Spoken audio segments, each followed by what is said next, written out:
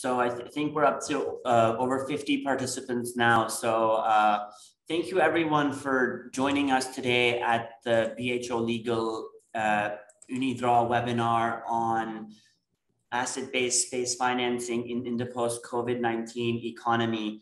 We're very grateful to all those who've joined, and we welcome you here. My name is Hamza. I'm a legal consultant at the UNIDROIT Secretariat, and my job today is to be your facilitator. I'll now hand over the floor to my Deputy Secretary General, Professor Anna Veneziano, who will deliver some brief opening remarks before moving on to our panel discussion. So Anna, the floor is yours. Thank you, Hamza, and good morning, good afternoon, and good evening to all of you. It is a great pleasure and an honor to extend a warm welcome to all of you on behalf of UNIDROIT to this, I must say, very exciting webinar on asset-based space financing in the post-COVID-19 economy. Our president, Professor Chiara Malaguti, will then deliver concluding remarks. So my first and foremost, but also pleasant duty is to thank BHO and particularly Oliver Heinrich and Eric Pelander for co-organizing this webinar. Oliver will be, as you know, our chair today, and I will probably introduce him in a minute. Also, many thanks to the distinguished panelists who accepted our invitation, and allow me to thank also my colleague, Hamza Hamed, who was the main co-organizer on our side. Thank you very much. Now, why UNIDROIT's interest in this topic? As you may know, UNIDROIT, in its role as an intergovernmental organization formulating uniform law instruments and standards to modernize and harmonize commercial and private law, has devoted particular attention to access to finance and has developed a number of instruments to facilitate this. And one of the flagship instruments is the Cape Town Convention on International Interest on Mobile Equipment, with its protocols, by now 4, providing an enabling international legal regime to facilitate asset-based financing on high-value equipment, aircraft, railway rolling stock, mining, construction and agricultural equipment, and space assets, and protect creditors' rights in a global environment. So the space protocol focuses in particular on the financing of space assets and offers an additional opportunity to parties to structure their financial agreements. More generally, I would like to say that UNIDROIT has a keen interest in contributing within our field of expertise to the development of an efficient, but also transparent legal environment for the burgeoning space economy to foster a level playing field in line with the direction set by the specialized organizations, particularly UNOSA. So without further ado, I'm very pleased to introduce our chair, Oliver Heinrich. Dr. Heinrich is co-founder and partner with BHO Legal, a boutique law firm based in Cologne, Germany, with focus on aerospace and high technology projects. He has a long-standing work experience in the field of air and space law.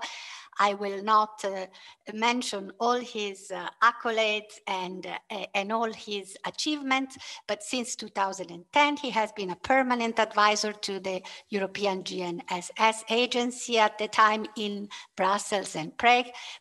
He has made an international name for himself through numerous publications and lectures on many aspects of air and space law, particularly also on public procurement. And I must say, we are very fortunate to count him as advisor in our work on the implementation of the space project protocol. So Oliver, the floor is yours, and thank you very much. Yes, thank you. Thank you also from my side. First of all, a big thanks to the whole team at UNIDROIT, Professor Malaguti, Professor Veneziano, Hamza Hamid, who set up this whole webinar in an extremely short time period. Also thanks to my colleague Eric. I'm very, very happy to be here today, and we're looking very much forward to the panel discussion on this rather important topic in a very disturbing time as we're currently having. And without further ado, I would indeed like to start a short introductory presentation on our survey, which we conducted together with our esteemed colleagues at UNIDROIT. And from there on, we will take it into the panel discussion, starting with Mr. Miyagi, who I will ask about his opinion on the topic. Then Mrs. Dustdar will follow on with, I believe, a short presentation on European Investment Bank activities also and their activities in space financing. And then we will have Mr. McCosker also looking into this from the space financing perspective with his long-standing experience in the field. Having said that, the whole survey idea was basically initiated in spring, summer 2020. So it's already quite a while ago. And we were obviously all very much disturbed about the COVID-19 crisis. We were very much disturbed and concerned, in particular, what impact this crisis might in fact have on the financing activities overall and the investment activities overall, but obviously particularly in the area of space financing. We were already able to look back upon quite a number of surveys which had been conducted at the time by renowned institutions and industry participants and consultant firms. In particular, we were looking into the April 2020 assessment conducted by PwC, which stated or predicted that access to finance would in fact suffer very heavily due to COVID-19 risks, which would lead to a risk aversion of investors to continue their financing activities. And further, since there was this risk aversion, it was also considered there might be a tendency of trying to reduce the existing risks, keeping to the current portfolio, but not entering into new investments. Furthermore, we looked upon a study that was conducted by Slush, which was more of a general nature, which revealed that around 60% of venture capital investors predicted that COVID-19 would have a heavy negative impact on the overall investment activities, and 75% of angel investors were looking also at a negative output. Furthermore, there were other studies which were conducted by the ESPI Institute, which brought forward, again, a heavy impact on the financing economic system, in particular, that there will be no longer the ability of the space industry, especially for small startups and R&D enterprises, to finance themselves on the market. So that was really concerning in that sense. And furthermore, there was a study, particularly in UK, on the impact and recovery, which was also revealing that there might be a heavy impact, especially on new companies, and they would abandon their plans of continuing the financing activities. In August already, 2020, there was an OECD paper, to wrap this very quickly up, which was saying that startups are in particularly vulnerable to the current crisis, and private investors would put their decisions on hold. So again, there was a prediction of quite heavy impacts. So we thought on this basis, it would be worthwhile to do a further survey, which was more focused on the space financing, in particular, the question of what benefit the space protocol that UNIDROIT was working on together with its members for quite many years would have on the financing activities, and whether in fact this could improve the situation as it presented itself. So the aim of our of our survey was really to further investigate what the market reports really, how the market reports would really materialize in the space sector. Then what securities were required in order to secure further the availability of financing, and in particular, how asset-based financing was currently used and how it could in the future improve the situation as it presented itself. Overall, we had 22 questions which were raised. Some of them were building on each other, and we received quite a number of feedbacks from experts of the financing community who were giving us an overview with regard to the following findings of the survey, which obviously no surprise. There was the concern that the COVID-19 crisis would have a significant impact on the situation. However, mostly on the short-term liquidity. So that was the feedback which we received.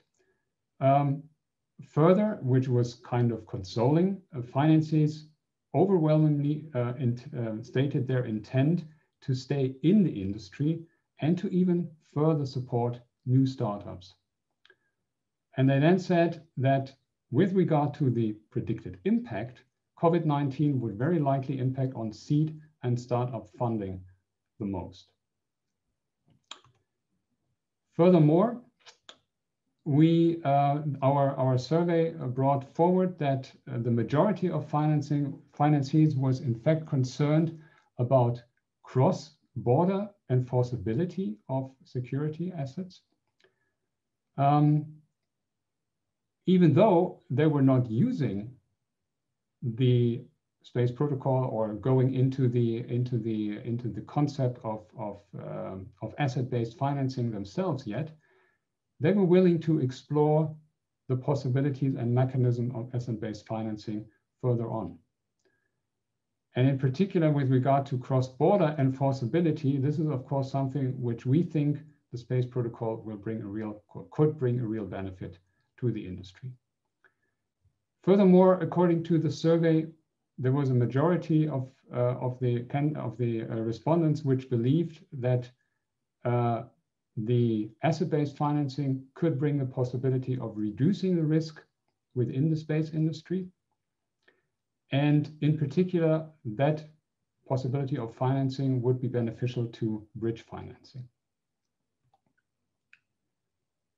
Now, we are obviously moving forward in time, and while everything was really blurry and kind of frightening for everyone who looked upon it in the initial months of the COVID crisis, we can now say that fortunately, the overall outcome was not as horrible as we feared initially, at least for the space industry and for the financing industry. Looking at the numbers, which is particularly relevant, despite the expectations that infrastructure would be hardest hit by the crisis, the year 2020 turned out to be of record investments of $8.9 billion, which were invested in that crisis year. And furthermore, even on the overall scale, the year resulted in about 25.6 billion euros of investments in the space sector, which was in fact the third largest year on record for investments. So overall, the outcome was not as bleak as it apparently initially seemed. However, when we look into these figures, it very easily turns out that there is a clear focus on region and a clear focus on the area and the activities which were being financed. And this is on the US and China geographically. And the activities are really on very, very few companies and very few activities as we already know them. So overall, while the outcome was not as bad as it could have been, as it was forecast, there is still, as we believe, room for improvement, which also the concept and the instrument of asset-based financing could bring into the industry. Now, this is already my brief overview of the survey which we conducted. And I will now turn to our esteemed panelists. And I would like to start with colleague Mr. Miyagi from Tokyo. He will also give a short introduction of his law firm there. He's an attorney at law, qualified in Japan and New York, with particular expertise in asset and structured finance. He worked on a broad range of financial transactions and legal matters. His expertise includes cross-border infrastructure financing, as aspects of operation and financing leases, sale and lease back, in particular of aircraft, which would like to know if he also used the aircraft protocol, and tax-driven structured financing. Before giving the floor to you, Mr. Miyagi, I would just briefly continue in the introduction of our speakers. We then have Mrs. Dustdar from the European Investment Bank. She's head of Division of Innovation, Finance Advisory at the European Investment Bank. She has 25 years of experience in the financial industry, working for large and private institutions in New York, London, and Luxembourg. So really the centers of financing when you look at the space industry particularly. She is a bachelor in economics from Columbia University and an executive MBA from London Business School. And she's also co-founded the European High Yield Association, which is now part of the Association of Financial Markets in Europe. And she was nominated top 50 women in credit by Credit Magazine in 2006. So congratulations to that, even though it's already 2006, but still great achievement. Furthermore, finally, all around, last but not least, Mr. McCosker from Australia, Deputy Chief Executive of the Australian Financial Security Authority, Adjunct Industry Fellow at the University of Griffith, Queensland, Australia. He furthermore oversaw the establishment of Australia's personal property securities regime, which is now seen as global leading practice and is conservatively estimated at supporting in excess of 25% of gross of the GDP. Furthermore, he represented Australia in negotiations to finalize the MAC protocol, which is also within the auspices of UNIDROIT, under the Cape Town Convention, and has presented on the financing in the first round of Space Economy webinar services hosted by UNOSA. So without further ado, I would now like to hand the floor over to Mr. Miyagi, and you have the control, I think. Thumbs up. Hi, Oliver. Thank you very much for the introduction. And, it's my pleasure to, having this kind of great opportunity to, make myself, introduced in this, opportunity. And, let me, introduce our firm first. We are Nishimura Asahi, an international law firm, having 18 branches around the world, originally from Japan. And we have one of the biggest asset financing practices in Tokyo. And I'm an asset financing partner. And, I would like to, introduce the, outcome of the, survey we made in Japan. We have collected 15, answers in total with Professor Kozuka from Gakushuin University, consisting of 3 major banks and 12 leasing companies. Many are familiar with the regime of the Cape Town Convention through their experiences on asset financing, especially aircraft financing. I would like to make a point that the timing that we conducted the survey was in October and November 2020. In that period, that the entire picture of the impact of the COVID-19 has yet to be foreseen. So the result is something, not very, very clear. And the financial institutions we collected answers from are, kind of having experiences in the equity investments area and project financing areas as well, but in the space financing industry, but have very limited asset financing transactions. So the actual outcome is not very, very related to the asset financings, but still very interesting to see. And to see the details, sections 1 and 2 are about the impact of the COVID-19 crisis, and partly due to the timing that we made the survey.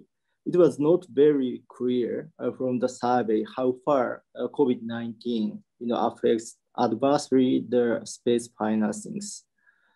But it is clear that many pointed out that the crisis will have certain impact, but we can see that crisis would not stop totally the financiers' attempt to provide space financings. Section 3 about the securities taken for space financings. Many answered that the securities over assets would ensure the ability of financing. Section 4 is about the asset financings for space industry, and asset financings are yet to be very common in Tokyo or in Japan, but it is clear that the major concerns of financiers are enforceability, repossession, and recovery in relation to the securities over the space assets. And we can also see that internationally recognized securities registration system, therefore, and enforceability of such securities would surely enhance the availability of space financings from the result of the survey. To very briefly summarize the outcome, COVID-19 has had certain negative impact on the space financings. Having said that, financiers are still keen to have the opportunities for providing space financings. And recognition of securities and enforceability thereof would increase the availability of space financings. That is something we need to establish. And that's the end of my initial presentation, and I'm happy to continue after the other participants presentations. Thank you. Thank you very much, Mr. Miyagi, for this initial introduction and your explanations on the survey and further on the crisis impact. Obviously, what I did not mention initially was that after the presentations of the panelists and their introductory remarks, we will have a roundtable discussion. We'll have the possibility from the audience to ask questions, directly address them to the panelists. Okay. I will now move forward to Ms. Dustdar, and I believe she also has a presentation to share. Thank you. Thank you. Yes, thank you very much. And also thank you to UNIDROIT for this excellent event, and also to you, Oliver, for the survey, which I think is really interesting, and happy to share a bit our views. I will perhaps start with giving you a quick introduction of the EIB, and then giving you also a bit of background of how we are coming into this particular subject area through our advisory work and a study that we published now 2 years ago, but I think which still has quite a lot of relevance. Now, if you could maybe bring it to the next slide. Absolutely great.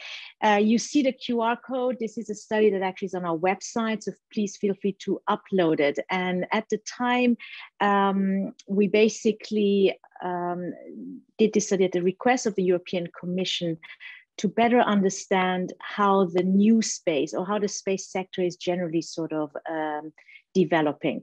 Now, why is space important? I mean, I think from an EU perspective, it is a very strategic sector, and increasingly so. There is actually now a new directorate in the European Commission that is for space and defense under Commissioner Thierry Breton.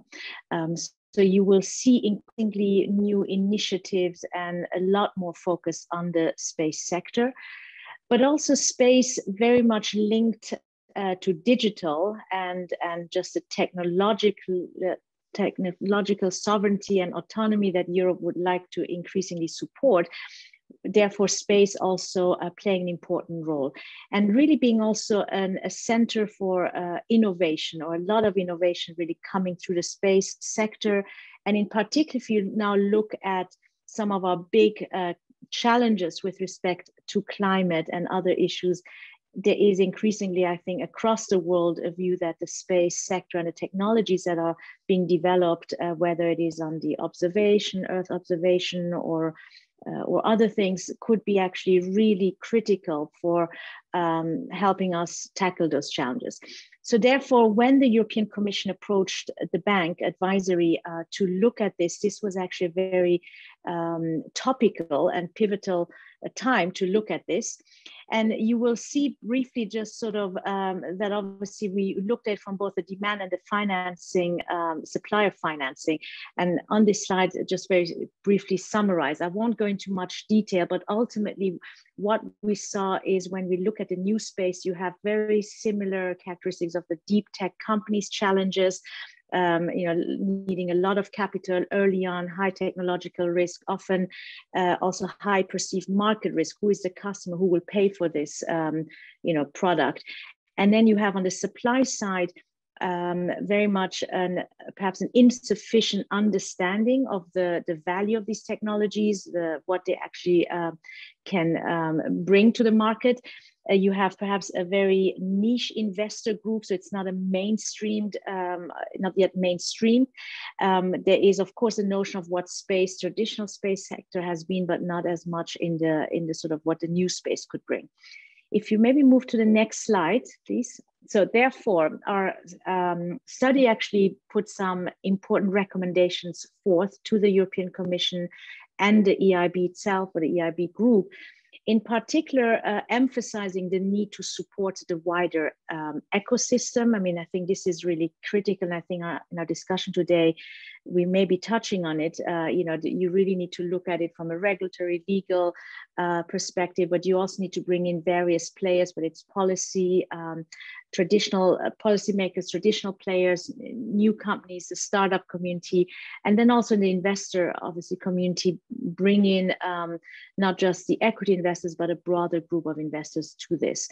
Now, on the financing side, there was a lot of emphasis placed on, in fact, the innovative nature of financing that needs to be brought in. And hence also, I think the focus of this particular seminar being quite interesting, looking at various models, whether it's asset-based or cash flow-based, whether it is push or pull mechanisms.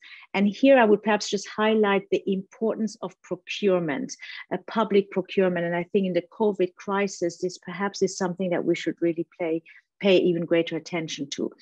Now, when it therefore comes to the sort of the various ways to improve the access to finance, we're looking at, what can the public sector do, what can banks like the European Investment Bank do in order to improve the access to finance, in particular also through some of the advisory activities, such as financial advice, helping companies to have a better understanding where the money may come from, and also develop perhaps new financial mechanisms. And this brings me to the last slide, which was one of the recommendations of our study, was indeed to create a space finance lab where we bring in basically the relevant actors in the space community as part of this ecosystem development, and look at it from a financial engineering perspective. So hence topics like asset versus project-based financing, or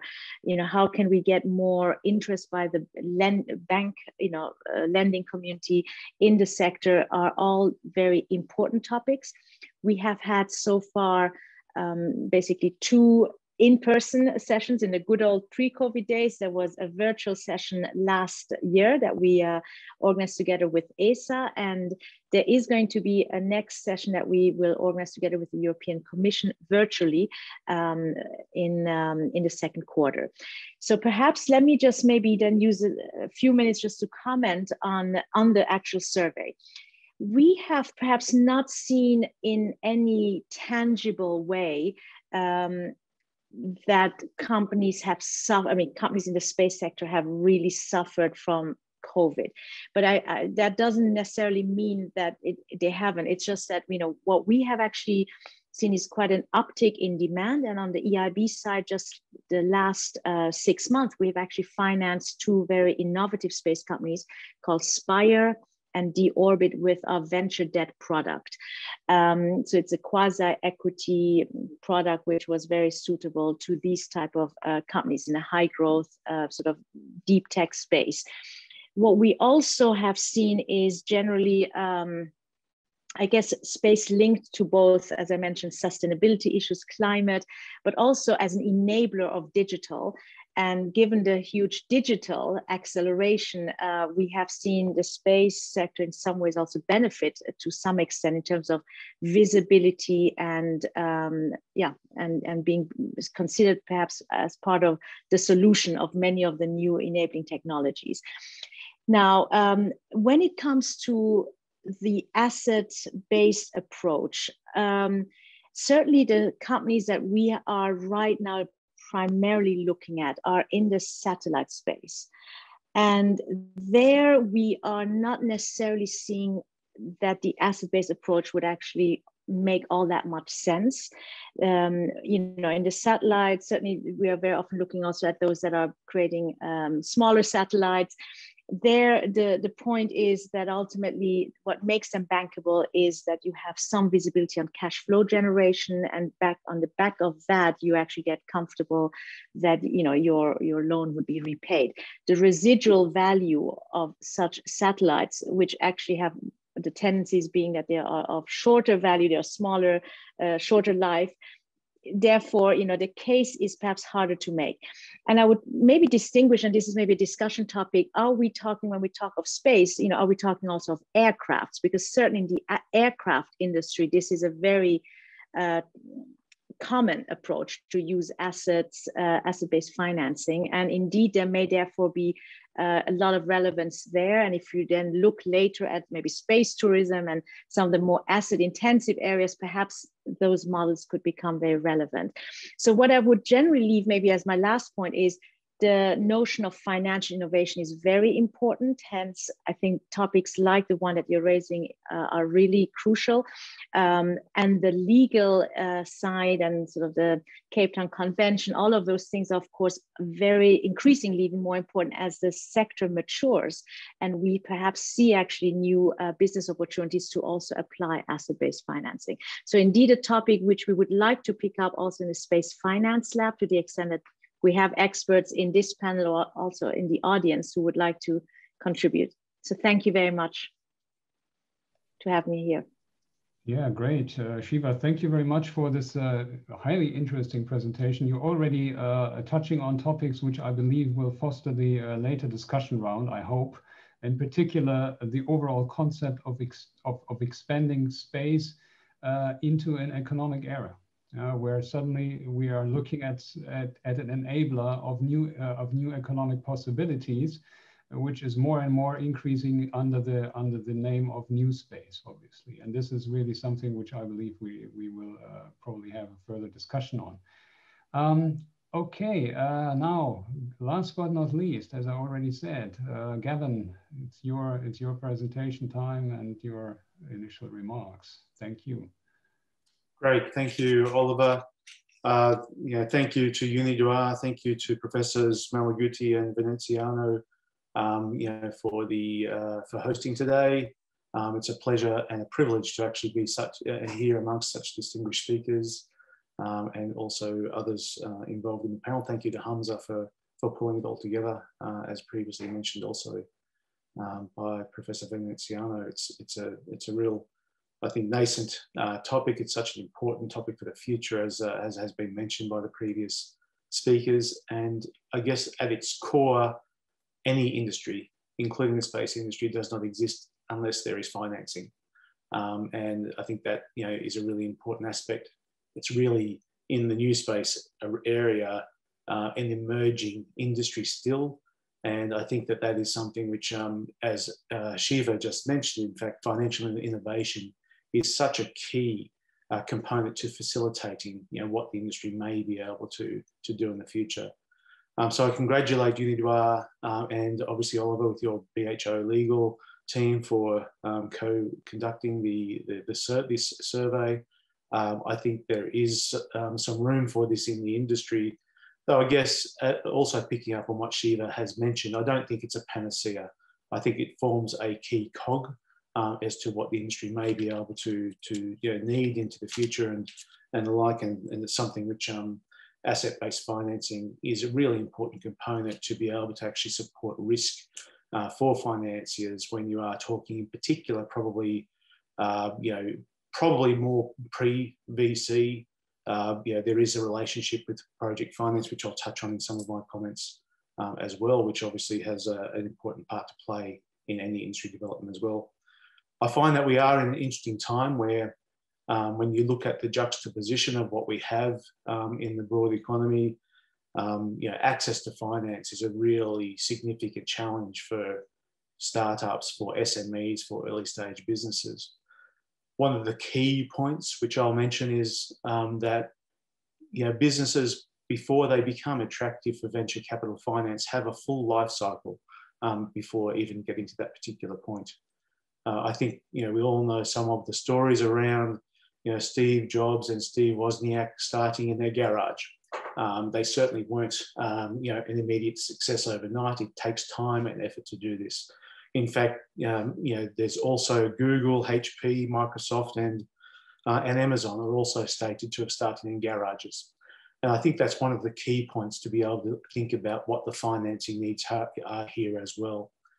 The survey touches on the fact that, the survey actually did survey financiers of the industry, though I do wonder when I was reading this whether it was picking up on, in the minds of those financiers, those businesses who are aspiring to enter the industry as well, or are they thinking in their minds about the financing of those already in the industry, or those at the later stage of the later stage deals. And I think you mentioned, Oliver, actually in your remarks as a follow-up from the survey, in fact, some analysis that you did, perhaps of the financing of the industry in 2020, did indicate that late stage deal financing was probably the predominant area of growth as well. So I think when we look at that, we look at the juxtaposition in the economic uncertainty that we have, but we have very low cost of funds today, high liquidity generally.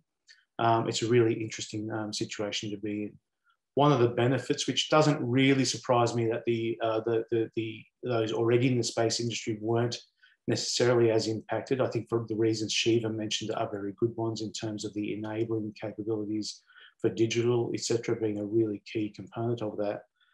However, the space industry with its long tail pre-revenue does generally, from my understanding, have patient capital within it, and that's something where the investors aren't looking for a return overnight. They are anticipating something over time to be able to come from those investments.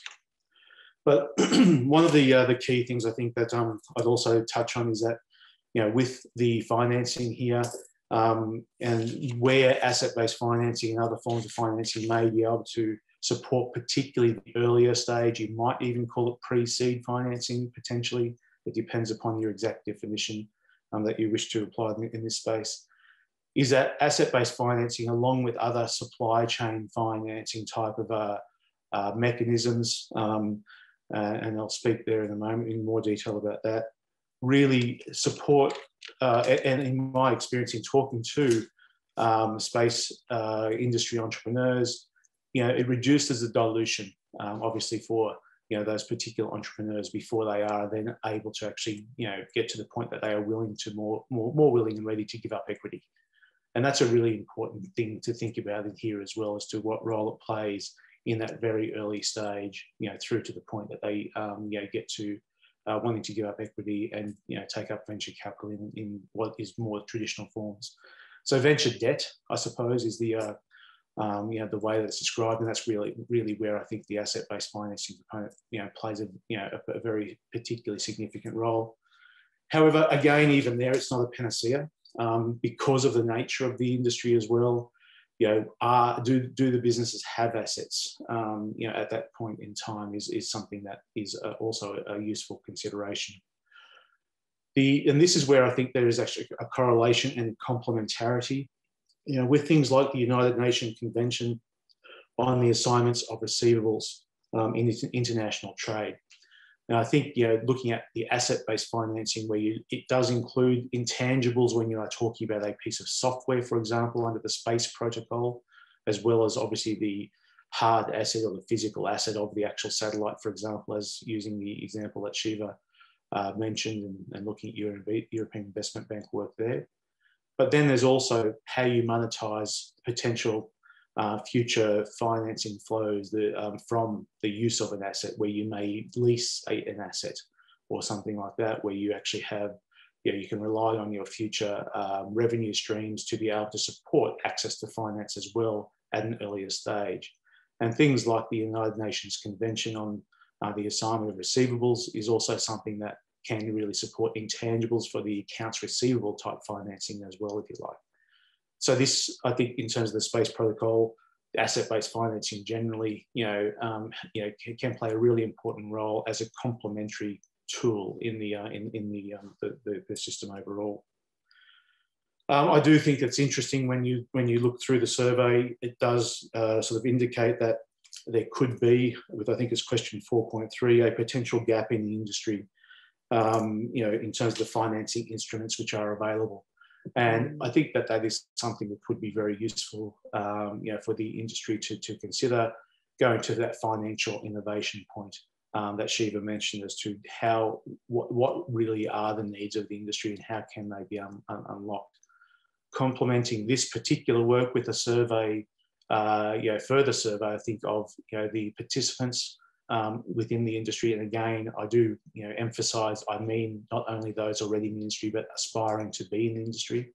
I think is how you do that is quite a challenge, I suspect, to be honest. But I think that is something which would be extremely interesting to look at as a part of the approach that is taken here. So I think in terms of the venture debt approaches, I suppose what the key relationship is that I wanted to just highlight as a part of my opening comments here, and really just to touch on. I think that with the financing world in looking for yield, which a lot of investors are doing at the moment, how that might be able to be translated into a venture debt type of a regime is something that I've been thinking about and looking at for a little while now. There is a lot of work going on, obviously, in development finance world. I do a bunch of stuff with the World Bank, and looking at the way that development finance supports industry development, private sector development. There's actually a bit of a correlation with industry development in the space sector, even where you look at how risk can be shared to be able to support access to finance, through those earlier stages as well.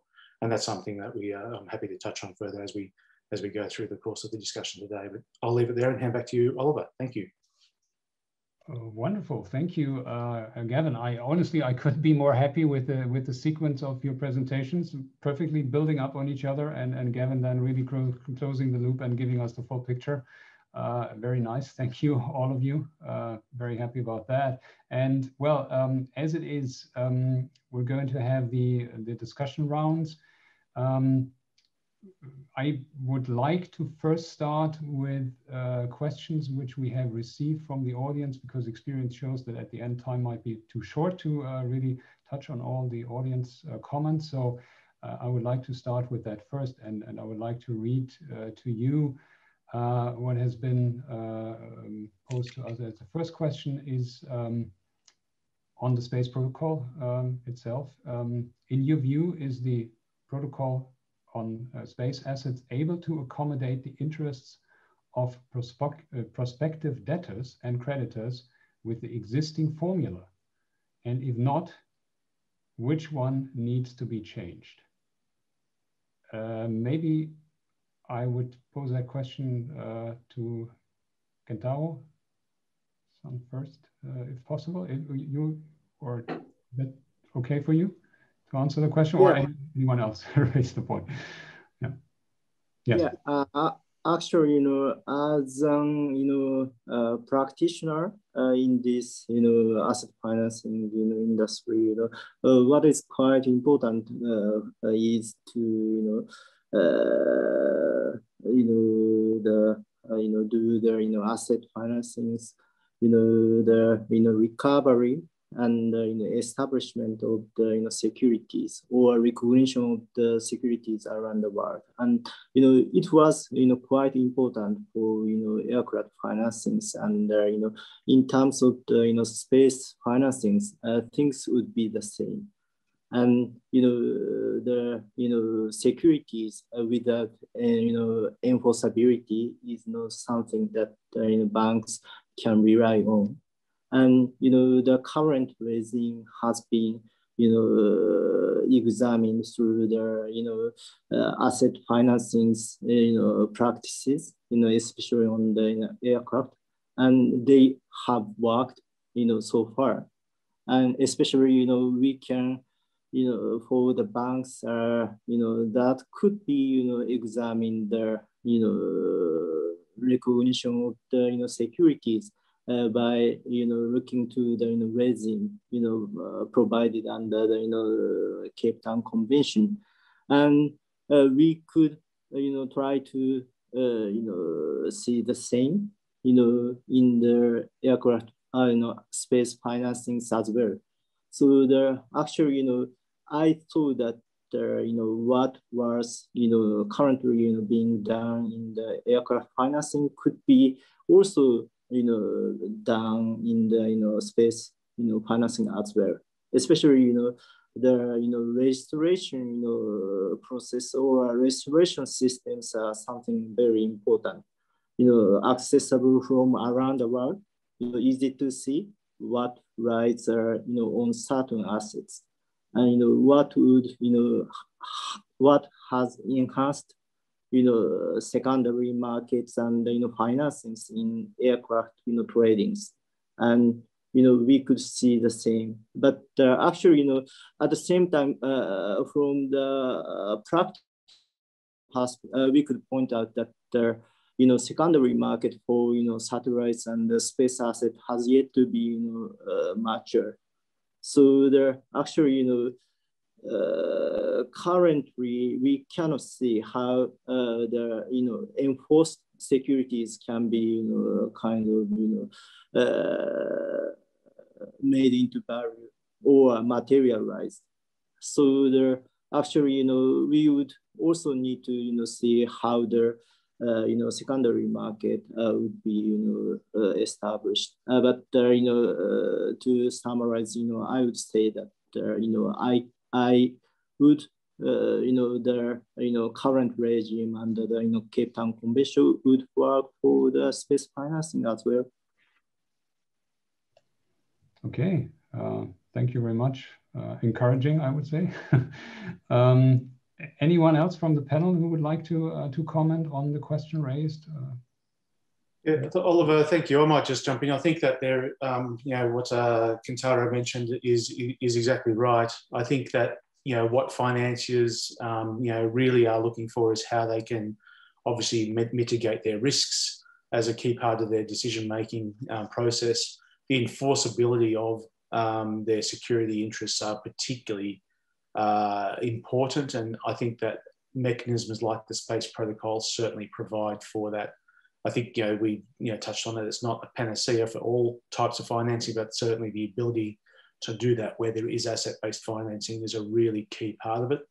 The other key part is obviously to be able to ensure that you can both protect your rights against third parties, and by having the register in place, which actually provides clear transparency about the priority rights and the ranking of those rights that you hold, is a really key part to be able to ensure that supports and comes into the enforceability part of the equation when that might be necessary to draw upon, because it's very readily and easily identified who has the priority rights at that point in time through the registry process as well. But I'll just leave it there. Thank you.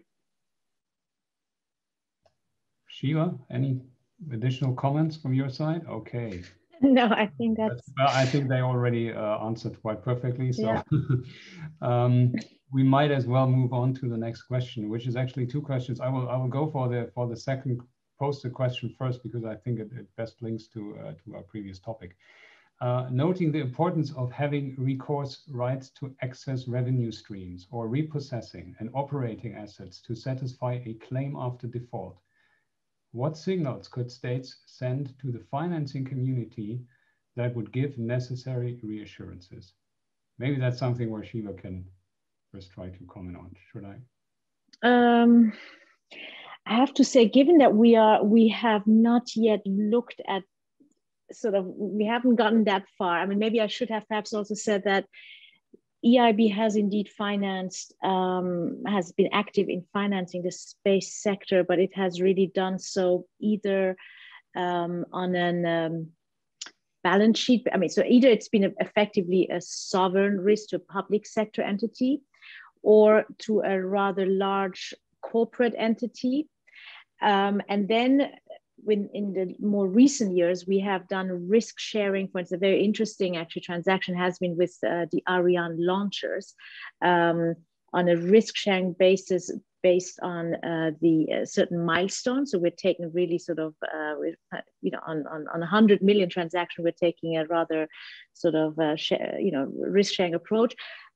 And then the last one is this venture debt approach, which perhaps so Gavin put it as indeed asset-based. I mean, we have so far, for us, it's much more of quasi-equity, it's for companies that have so far raised equity, and to the point of not wanting to always dilute this precious equity, you then take on a debt that has nevertheless some perhaps warrants attached to it, and is therefore, somewhere between debt and equity, but paving the way for future debt.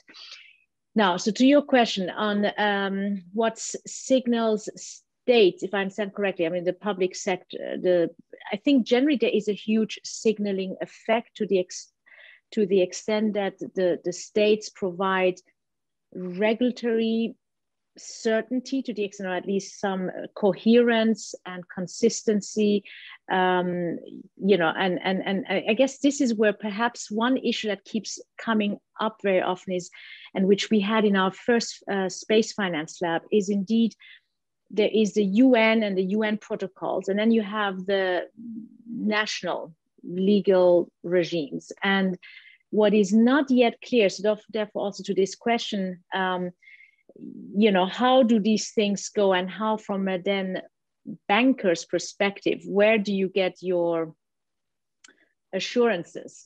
Is it from the jurisdiction that the loan is given to, or is there something supranational that actually overrides it and would give you additional, assurances? So at this stage, I mean, my answer would be perhaps that there is definitely a very strong signaling effect, but I'm not necessarily sure that this would really give the necessary comfort. But I would leave it maybe to Gavin and others who have perhaps more experience to give, and also Kentaro, of course, to give maybe more nuanced answers. Thanks, Shiva. Look, I think if I may jump in, Oliver, thanks, Shiva, for passing the baton there. I think the signalling effect really is exactly as Shiva mentioned, though. It's really around that regulatory certainty that needs to be provided.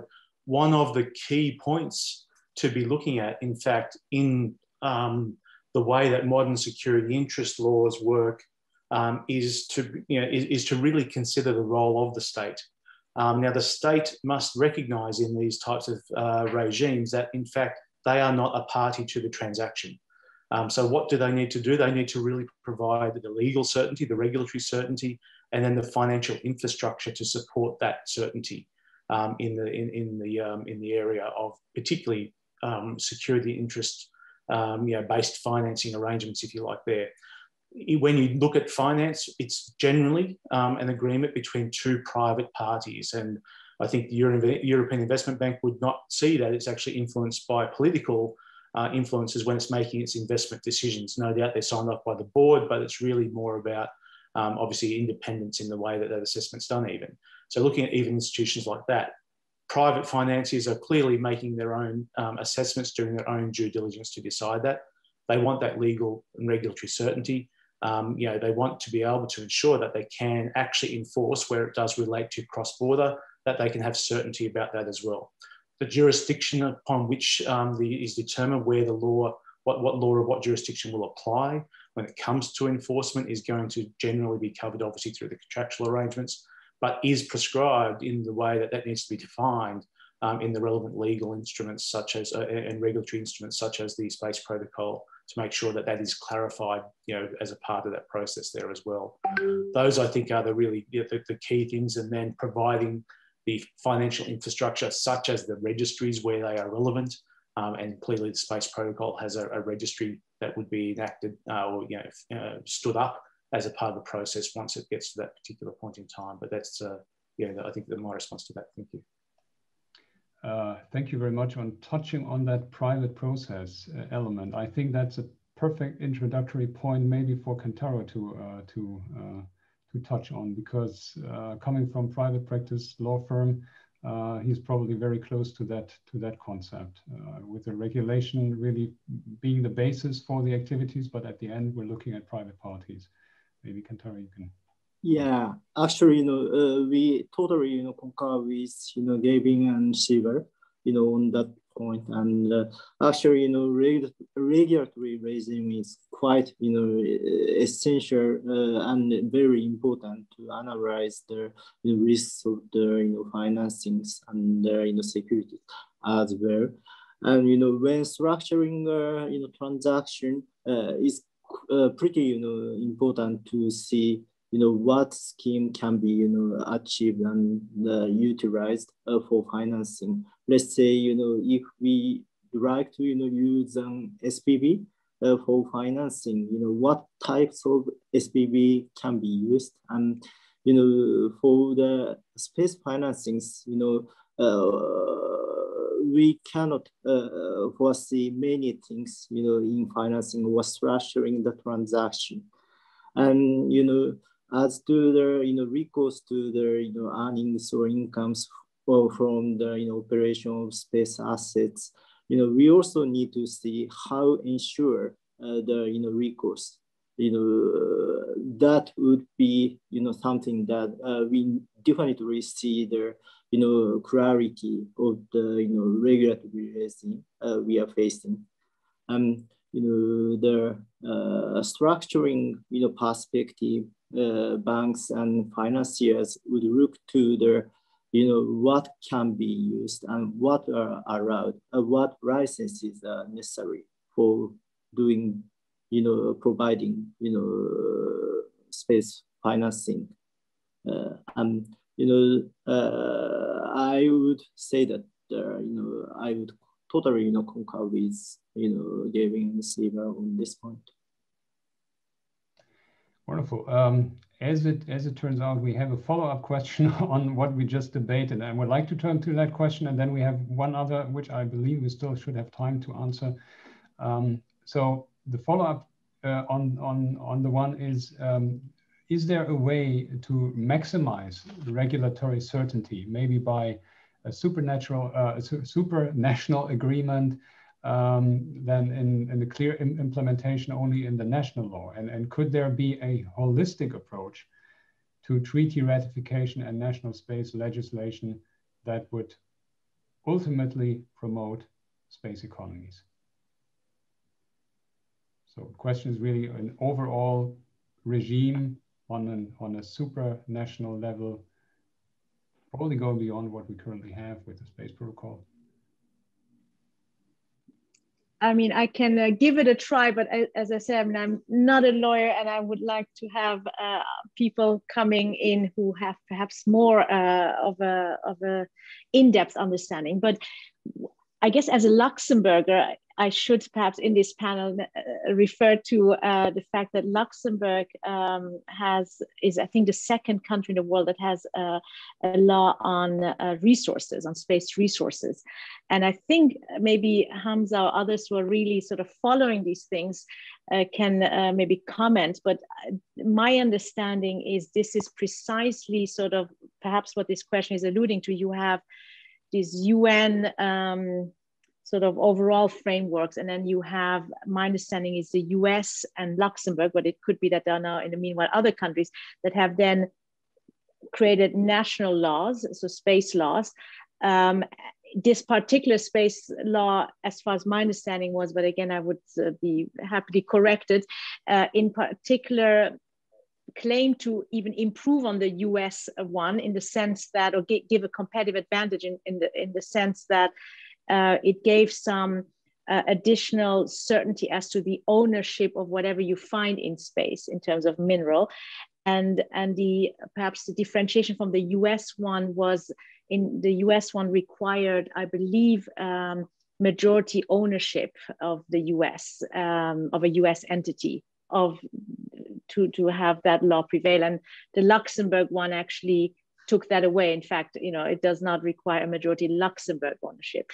So I don't know whether this example provides that type of, you know, test case. I don't know whether it has actually ever been tested. I mean, that's probably the challenge of a lot of these things is, you know, you put these laws out and you know, and it's only when you have actually a real situation in the courts to see whether which laws give what level of certainty. But please, for others to come in with maybe more pertinent examples. You're touching on one of our issues, which we always have in the space area and regulatory environment there. Many of the aspects which we try to regulate are really in theory. So we're sitting together at the table and we're debating and we're figuring out what possibilities could happen and need regulations. I think that's an important start, because as talking about regulatory certainty, the first aspect is to have regulations to start with. I mean, just getting there. More and more states are getting national space laws and moving in that direction. So that's the starting point. But really, what's the proof in practice is oftentimes not really. It doesn't really happen very often yet. But I believe it will increase the more relevant space industry and also the economic aspect of space activities become. Maybe Kentaro, do you have maybe from your practice ideas on regulatory certainty and any things that you could wish to share with us? Yeah, actually, you know, regulatory certainty is quite important for financing, of course. But at the same time, you know, we cannot, you know, avoid, you know, having different, you know, regulations, you know, from one country to another. You know, there are countries, you know, one, you know, state or jurisdiction would you know, tend to, you know, establish its own, you know, regulation to enhance and facilitate the, you know, industry or development of the industry. And so let's say, you know, aircraft financing, so, you know, we usually need to, you know, see the, you know, regulations in, you know, the, you know, operators, you know, registration, you know, state. And, you know, that wouldn't, you know, kind of, you know, damage the importance of, you know, or, you know, availability of aircraft financing. You know, we have the, you know, very different you know, regulations, you know, in aircraft, you know, industry, but actually at the same time, even though, you know, there is a, you know, SCAP convention regime, we have very varied and different regulations. And I would see the same in the space financing. But actually, when providing space financings, financiers would of course need to see their regulations in the operator's jurisdiction. But actually, to the extent that is kind of foreseeable and clear from the outside or foreign countries, that would work. And actually, we could have the attempts to summarize the various jurisdictions in major countries or countries to which bankers and financiers are looking to. So there actually I would say that internationally regulated or convention incorporating the regulations would be very important. But at the same time, we do not think that different regulations would damage the availability of the space financing at all, considering the practices in aircraft financing. Great. I think it's very important that we also exchange on the experiences on protocols which have been already in use and have been really successful, like the aircraft protocol. So it's very good that we're having this interaction with each other, because we can only learn from that. I have one final question on my slate for the time being, and maybe that's something that Gavin can try to comment on first, and that is how significant is the security interest of public or semi-public financiers, including the space agencies, extending finance to commercial entities in the space sector? Yeah, thanks, Oliver, and thanks for the question from the attendee at the webinar as well. I think it's been well attended with this webinar, so it's great to see the level of interest. I think that it does relate this question to really what the nature of the financing is. And I think Shiva and I have both sort of talked about some of the sort of venture debt, the quasi-equity type of instruments which exist. And so I think that the level of significance of security interests is as important for the public or semi-public financiers as it is for private financiers. At the end of the day, all financiers, regardless of who they are, do wish to mitigate risk at the end. And so I think it's equally important for any financier, and Shiva may have a particular view on that as well. It really is more about what the nature of the financing is that's able to be provided.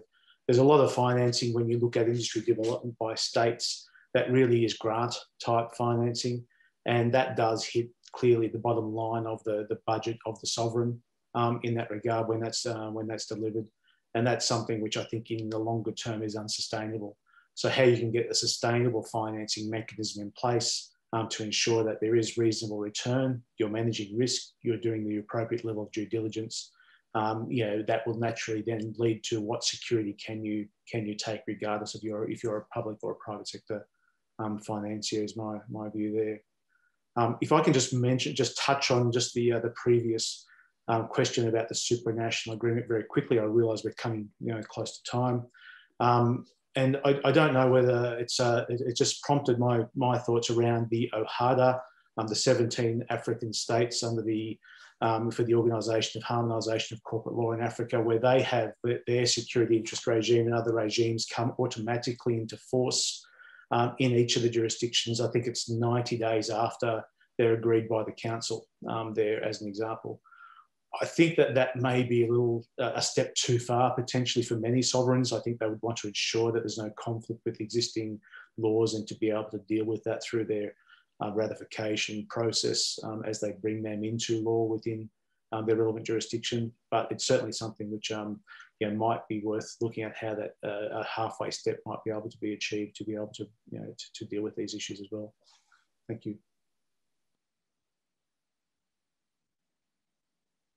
Anyone else who would like to comment on this last most recent question is actually not the last question, but I probably have to close anyway.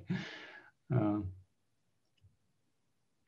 no, I think, as Gavin was saying, clearly, if you look at it from an public finances perspective as an anchor lender or investor wanting to be catalytic, it's actually really important to have to really have rather rigorous bankability criteria and have the credibility in the market. I mean, clearly, if you want to crowd in private capital and you're not doing your own homework, right? Not only are you jeopardizing your own economic viability as an institution, but you also potentially damage your reputation and lower your signaling and catalytic impact. So hence, I would say very often it's indeed that the public sector is perhaps viewed potentially being maybe too risk averse. And that's the question, you know, how can you strike that right balance in doing, especially in new emerging sectors like new space, where there are so many issues that still need to be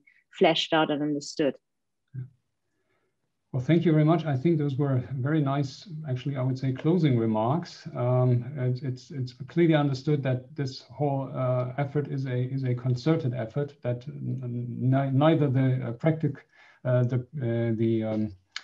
the industry nor the public sector can really handle all by themselves. So we all need to work together. We need to create an environment which is taking care of first of all, clear allocation of risk, which is mitigation allows mitigation of risks possibilities. I would like to thank my panelists for these really lively discussion, the great contributions, all of them. I think the participants hopefully got as much out of it as I did. I thought it was really very, very interesting. I have one more question, but I think time's running out and I need to pass the ball back to UNIDROIT for the closing remarks. So thanks again to everyone for their contributions. Thanks for the participants for the questions. And so I'll pass the ball back to Hamza, I believe. Thank you. Thank you very much, Oliver. And I thought that was an excellent panel, and we received lots of very engaging questions, and unfortunately we weren't able to answer all of them. But the UNIDROIT Secretariat remains available, and if you would like, if any of the attendees would like to connect with some of the panelists, then we can certainly facilitate that. I'd like to now hand over the floor to the president of UNIDROIT, Professor Maria Chiara Malaguti, to deliver some closing remarks. Thank you. Thank you to all. I think it was really extremely interesting, I must say. From a point of view, I really learned a lot, to the point that I can only really thank you for all what you have done. I think from all what I could gather, I think there are considerations what access to finance means in the first place, and not only in terms of new instruments, but also in terms of new liquidity and new assets and international or really global instruments to be used. And then what I personally always say is that space, or the space of space in regulation, is growing and growing and growing, and it is really one of the topics for present and future. So I hope we will keep on this kind of discussions and working together. And also I have to thank Michael, who posed the question on the role of on regulatory certainty and the relationship between the international instruments and domestic legislation, because this is really the only reason why UNIDROIT exists and why we do this kind of instrument, which we believe is really for the development of the world and better results. So since space is somehow one of the major topics for the future, I really hope we can not only improve in the quality of application of our protocols and conventions, but that also keep on working on these topics with new instruments and of any kind. So really, thanks a lot to all of you. It was really, I'm really proud for the quality of the panels that my colleagues can put on. So it's really good. I hope we keep on with this, and I really thank you for the time and effort that you put in this exercise. Thank you on behalf of all UNIDROIT, I think. Ciao.